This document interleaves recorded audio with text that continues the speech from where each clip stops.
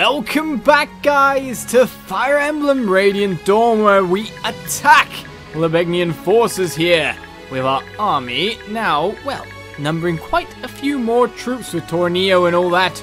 Jill a little bit hurt. With Pegasus Knights coming, we are a little bit worried about our overall chances as we continue onwards. Let's just move up lower then. And I guess Ilyana as well, because why not? And end our turn. Now, where do we want you, Aran? Do we want you facing what's over there, or just moving further this way? These are the questions for us. Let's get you somewhere in the middle. And then Volug can be around as well. Just to help out, if needed. Well, the Pegasus Knights come. The Armor Knights come as well, though we should be able to flee from them a little bit. All our units should have better movement values and just be able to get away while we deal with Pegasus Knights a billion. Well, 2. But still. Oh, and Pegasus Knights more. Because we needed more, didn't we? Right, so we can get round to heal Jill. Jill should be able to smack down Pegasus Knights quite nicely. In fact, if Jill stays where she is with a hand axe, I think she can actually do this without taking any damage back. So I'd say Jill's got one of them. And we need someone else to take the other. Lance characters, generally quite speedy as well. Means that we're not likely to get a double on them right away. Alright, Steel Sword there times 2 won't do the job. We've also got to worry about everyone here. So Steel Axe times 1 isn't going to do the damage required to take one of these guys down. Equally, they're not going to deal the damage back. We've got Hammer there, Steel Sword. Oh, we're not going to put you on the front lines versus them, that's for sure. Aran's obviously got the defense to be able to tank these guys a fair bit on top of that. So maybe it's between Aran and Nolan to block off for the time being. A lot over here. So Steel Axe does that much. A Hand Axe will times 2 a little bit. What we're really worried about is Mr. Range Guy coming in. So if we stop you there, sir, and vulnerate you up, I want to get damage on them, and I know I can with spellcasters. I'm just concerned about getting enough. For example, we could finally take one out there. We could lightning down another one. That's you again, isn't it? Sorry. Lightning is what we wanted. Well, it seems I don't have the speed to be able to take one down there. What damage can you do, sir, against them? 5 in general. So if we count 5, then this amount here, which was 13 with the Elf Thunder, that's 18. And to be honest, we could then... well, we can't even take them down then. So really, one of the things we should do is just defend this round, by the look of it. Alright, if we take Micaiah to here... I actually want her standing where you are. We need defenders. Yeah, I think Aran could get to that spot, don't you? So if I take you here, and then use a vulnerary just to top you up. It is a required thing. We then take Micaiah to here to knock down one with Farney.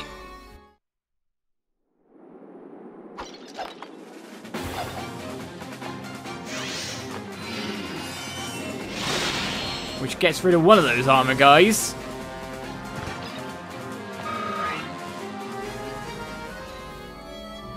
And then we can stop the archer attack in a range by basically slotting Aran in the free spot. What kind of damage can they do versus Aran? That's what I'm wondering. Supposedly the hammer wins that battle.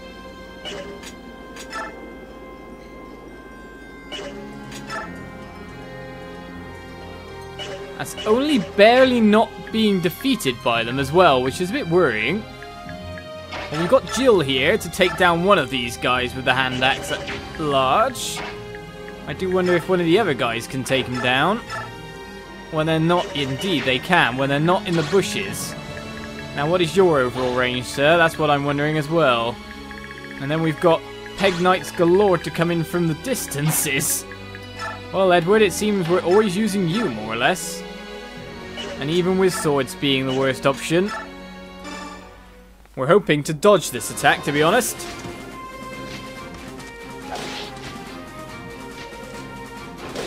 Nope, okay. Well, there goes one Peg Knight. I'll level up on top of that. Would you like to gain some defense at the moment? I do want strength, yes, but I kind of want some defense as well. Not magic defense, however. Seems Edward is one of my most used characters at the moment. Well, the other option we had actually was to stick Leonardo somewhere near, but apart from that, it doesn't look like that's really needed. And now supposedly there's also a treasure somewhere around here, but what we're going to do first is we're going to attack with you. Hand axe times 2, that'll be beautiful.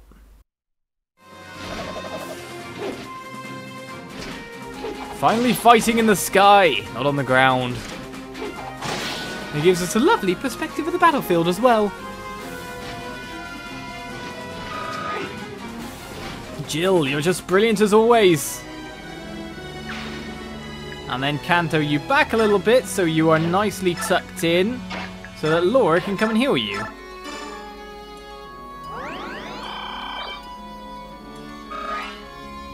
Alright, you should be safe to stay there. And then we will get Alan forward on top of that. So basically, we can still lance times 2. The javelin would be 4 damage there.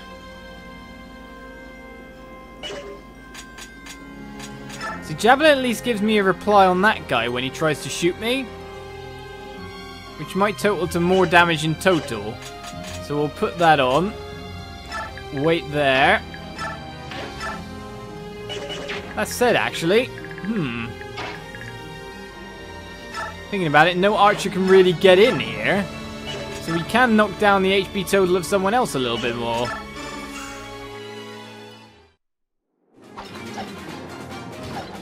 A steel sword to grab off you. Means we knock down your HP a little bit. Anyway. And then to be honest, we can always move up and just do a little bit of pinging shots over as well for Leonardo.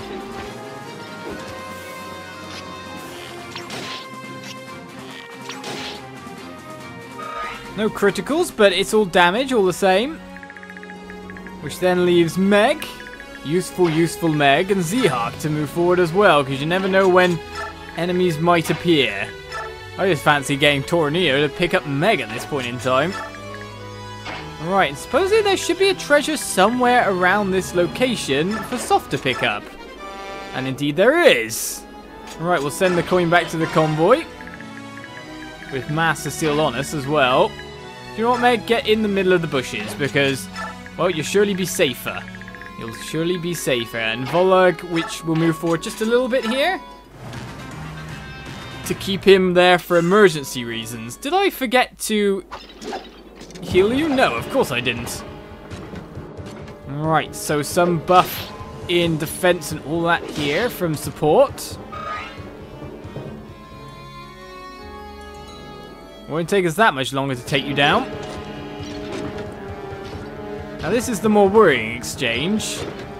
I don't really want to get hit because the bow and arrow guy's there who's going to be able to do a fair bit of damage as well.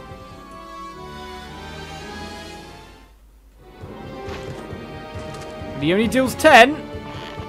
Only.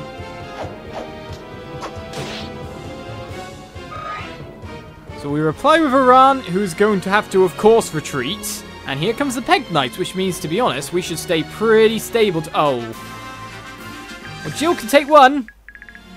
I say, oh, but Jill can take one. Apart from that, we don't have any longbows. We have no other way to get the other one. So we have to somehow end this with everyone protected and defended and that javelin guy down.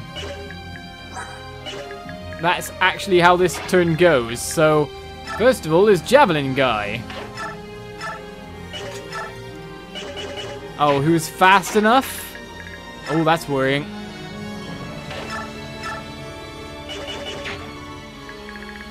Not the most powerful of opponents, strength-wise, but it's the speed we're worrying about.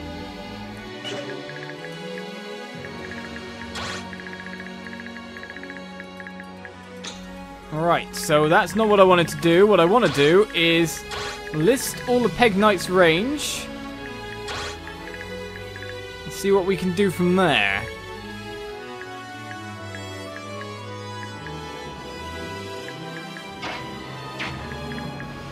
Most of them have the speed to be able to double. It's their attack and strength that's low enough, if you know what I mean. We need to create a blocking wall, but it's very hard considering.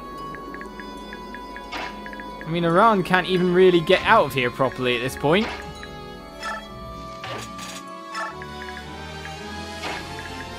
Which is what he's going to need to do. And I know I'm not really considering too much here, but the one thing we definitely need to do is heal Iran. He is the most vulnerable target right now. And then take out the rest of these, by the look of it.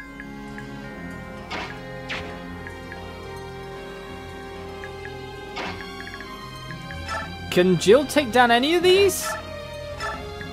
Okay, Jill can take down one, which means we've got one javelin to worry about. One guy that can hit us from any range. Well, Jill has to take down that one all the same. That's kind of unnegotiable.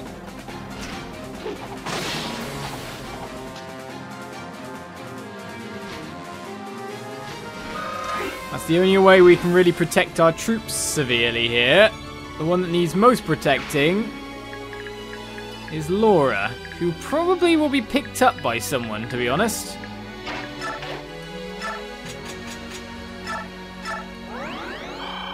I think that's the best way to deal with him. Alright, so we've got the choice of a Thunder, a Slash there. I don't think Javelin Guy is going to do too much damage to people in general.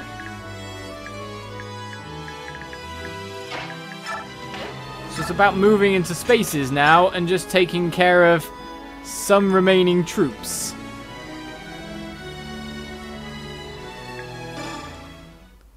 And yes, I can leave the spellcasters out there like that. I'm pretty sure they won't be attacked because of their range. Of course, AI goes for people who can't fight back before anyone else.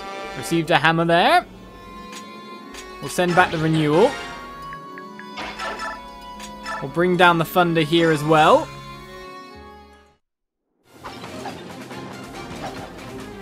Now, of course, they could go for Leonardo up close. There's another one down. Still sword gain for Ileana, because she needs that. And apart from that, one still bow shot? No, okay, we need someone melee to get in for that one. Probably going to be Nolan then, who will survive another attack, that's for sure.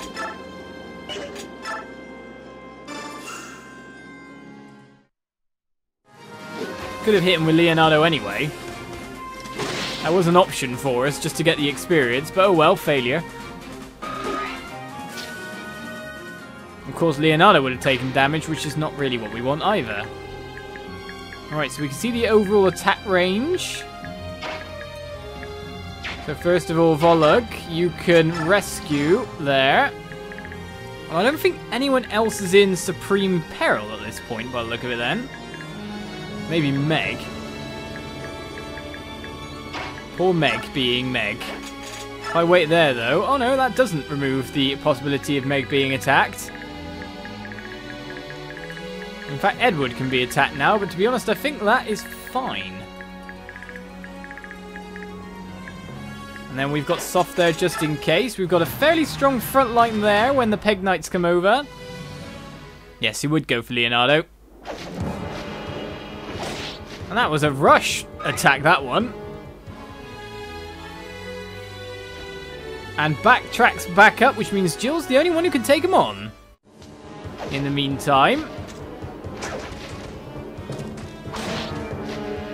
Edward does amazing and dodges perfectly.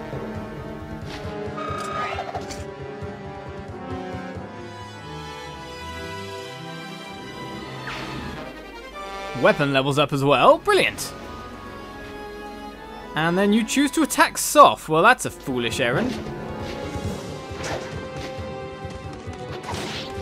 I didn't know I left Soft in range, who now does not get much experience, of course.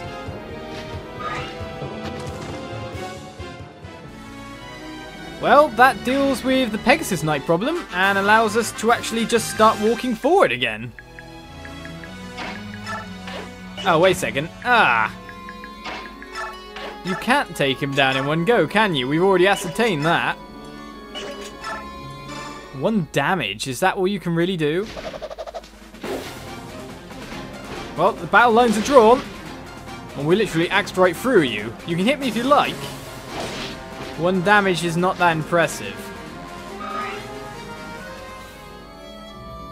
So what I need to do is just canter this way. Funnily enough, Leonardo's got enough HP to survive the next round as well. All the same, if he's got a herb, you may as well use the herb. In fact, this is just the march this way now. If there's no more guys that we have to worry about so much, then we'll drop you, Laura, so you're ready to go next time.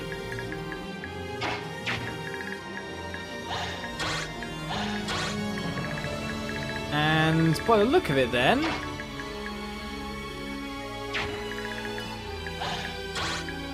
okay, you've got a javelin.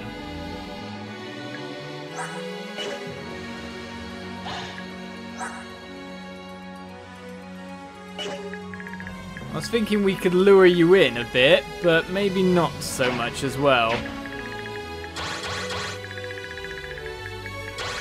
Of course, everyone's making their march this way. Don't sacrifice any of your HP, madame. That would be a foolish move. Everyone can pretty much begin advancing. That opened up quite a lot of the way to attack. More than I really was willing to. And if we want someone to be attacked, I guess, to be honest, it's you.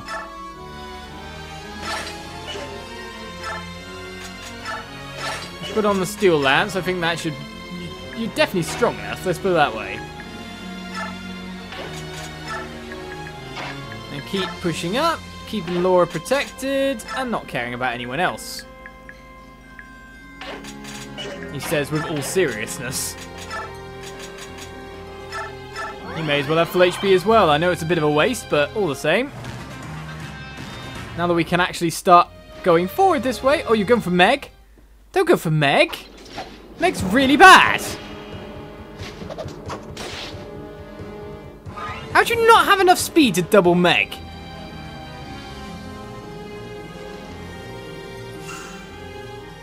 I guess it's a lack of strength. Alright, as expected, you charge me, of which a steel lance will meet you quite nicely, sir. And round levels up too. Well, that's probably the stats where we need them. A little bit more speed would probably be quite nice at this point. I think you're very much to destroy that opponent after, of course, we take down the one flying high. Or should we continue to feed experience to Meg? Just to make her possibly survivable? Oh, well. You can see the overall hit chance there of awesomeness. So let's bring Leonardo forward and take this one down. Because we get ourselves the extra hit chance after all. Or the extra damage of the bow being brilliant.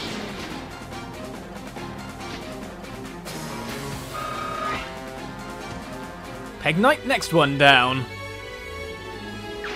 We've more or less cleared the scene of most of our enemies. General Tornio can move forward a little bit. Because what I'm thinking of doing is using Iran here. So first of all, we'll get Laura to heal.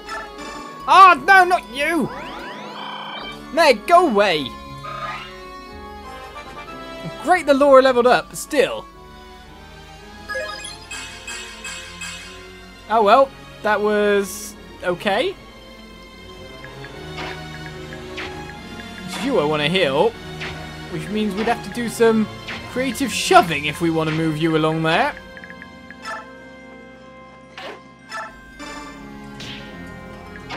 Because then we need to sacrifice to get you up.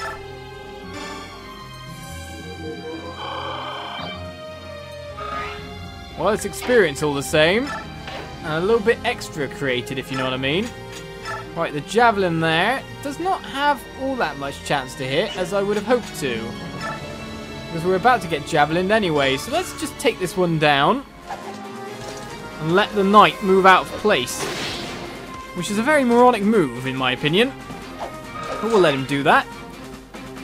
As Iran continues onwards, and we continue onwards next episode. The Pegasus Knights, the reinforcements have been taken out. Now it's just time to assault the main gates as soon as we make it past these two standing right here. Join me next time for more Radiant Dawn. And I'll see you then.